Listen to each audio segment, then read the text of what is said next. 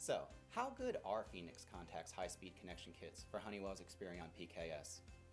Let's wire one and find out. On the backplane here is an analog input IOTA, but the benefits you're about to see apply to all Experion PKS IOTAs, analog, digitals, ins and outs. To begin, the standard screw terminal blocks used with the IOTA are removed and replaced with a Phoenix Contact IOTA adapter.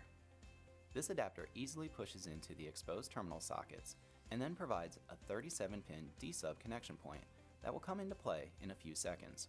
For added security, the IOTA adapters come with screws that can be tightened and prevent the adapter from vibrating out.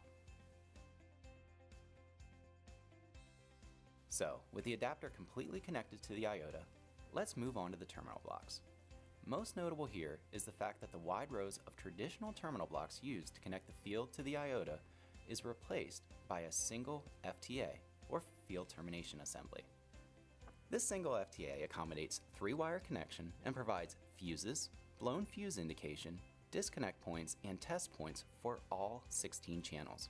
Oh, and yeah, you get all those features for all 16 channels in about 4 inches.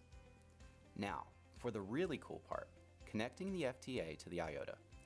Remember the D-sub header on the IOTA adapter? Well, that same header is used on the FTA. That means all that's needed to connect the two are a simple female-to-female 37-pin D-sub cable. Just plug both ends in, screw down for security, and you're done. You're ready for the next IOTA.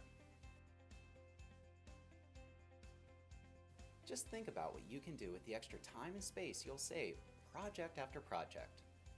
For selection guides, datasheets, or more information, check out www.phoenixcontact.com/Experion PKS.